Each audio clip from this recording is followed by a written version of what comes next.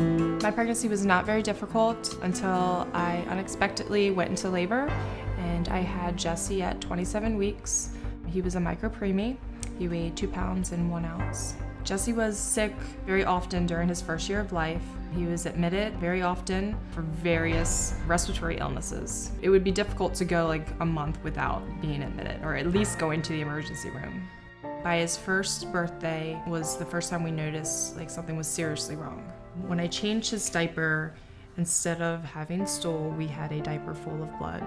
And we called the doctor and had a test on it, and it came back right away. He had C. diff and blood in his stool. Your body doesn't produce the good bacteria in your intestines to break down infection.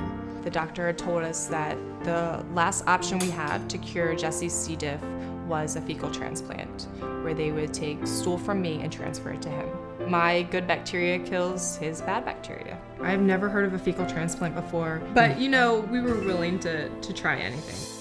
We saw results right away. The first 2 days after surgery, Jesse was actually stooling mine. You know what I mean?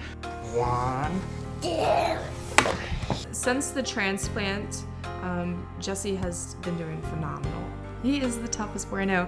He knows no other way. He's been fighting since the day he was born. Please welcome Jesse's mom, Tatum, to the show.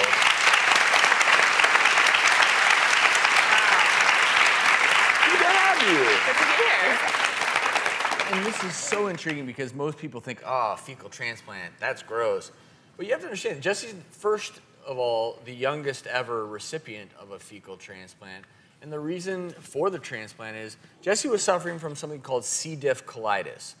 Bacteria Clostridium difficile, it can actually attack your colon. Now, normally it happens in older individuals. Right. And it's becoming more and more common.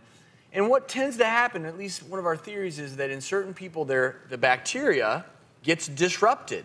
And the number of good bacteria goes down, the C. diff bacteria take over and attack our colon.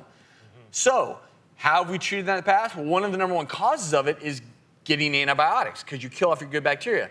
But in the past, we would treat it with more antibiotics. Right. It would work for some, not others. So now we've realized, well, wait a minute, let's put the good bacteria back in. And in this scenario, the good bacteria came from your colon. I'm going to kind of show you what that kind of looked like. Okay, so this is Jesse's colon, all infected with the C. diff, and they're doing all the antibiotics, nothing's treating it, and he's had this for months and months and months. So finally, they take mom's good bacteria in her fecal matter and essentially transplant it into there. And as you can see, it neutralizes all the bad stuff, and we're happy again. And you saw an improvement pretty quickly with him, didn't you? Within 2 days, yeah. It was dramatic. How's he doing now? He's doing amazing. Jesse has had fewer ER visits, so that's amazing. And he has not been admitted once since we've had this. Nice. So, who wants to meet him?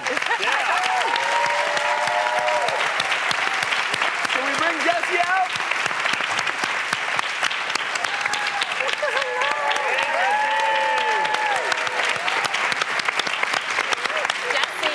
Hey, buddy. What's going on? Hey, Mama. Tatum, Jesse, thank you so much for sharing your story. Thank you very much. We'll be right back.